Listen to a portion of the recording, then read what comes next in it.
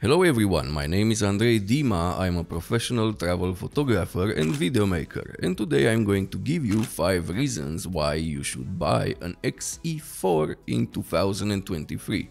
For those of you new to the channel, I've been using Fujifilm cameras for a while now, and my go-to cameras are the X-T5 and X-H2S. So if you are interested in those cameras as well, check out my videos and subscribe, this helps me a lot.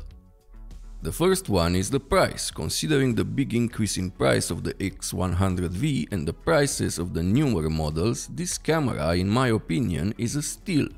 If you want to get in the Fujifilm system with a new camera, this is, in my opinion, the gate. There are other cameras you could buy new for a difference in price, like the exceptional X-T3 or the XS10, but if you want a rangefinder style camera, and what can I say, I prefer this design over the others. The X-E4 is your best option, and the great thing is, it has the specs that you really need from its bigger brothers. And that is reason number 2, specs. So this camera has the same sensor as the X-T3, X-T4, X Pro 3, XS10, you get the point. And this sensor has a resolution of 26 megapixels that is more than enough for everything these days. In my opinion, this is the perfect resolution. I know even less is more than enough, but this gives you the option to crop and reframe your shots without giving you some big files like the X-T5. When it comes to dynamic range, colors and low light performance, this sensor is amazing. It was the best APS-C sensor when it came out, and maybe it still is. And when it comes to video, you can get some beautiful footage with the X-E4 because you can use all the film simulations when you use video.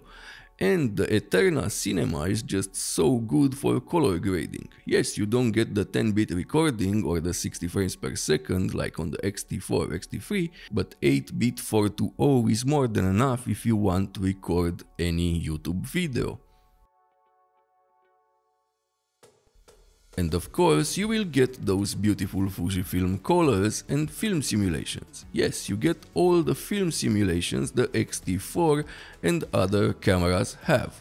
You won't get nostalgic negative from the X-T5, X-H2, X-H2S, but you get the ability to use custom recipes. All that Fuji goodness in a beautiful small package.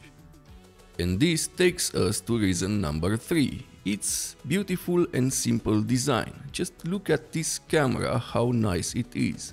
The design is just gorgeous. I like the lack of a grip. In my opinion, it was ugly on previous models. And if you really want a good deep grip, you can buy one. I love the fact that it has so few buttons. I usually customize the hell out of my camera, but with the X-E4 I just want to take the burden of settings off and just take photos.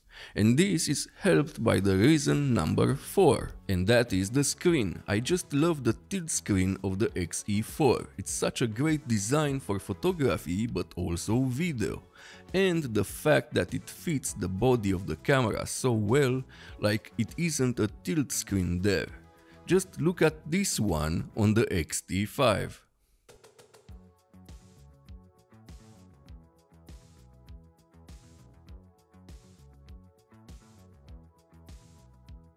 It is so useful for street photography, giving you the ability to easily shoot from low angles or from above. But you can also use it to take photos of yourself and family, or film yourself. Yes, if you put a microphone in the hot shoe it will block your view, but there are mods you can use to overcome this.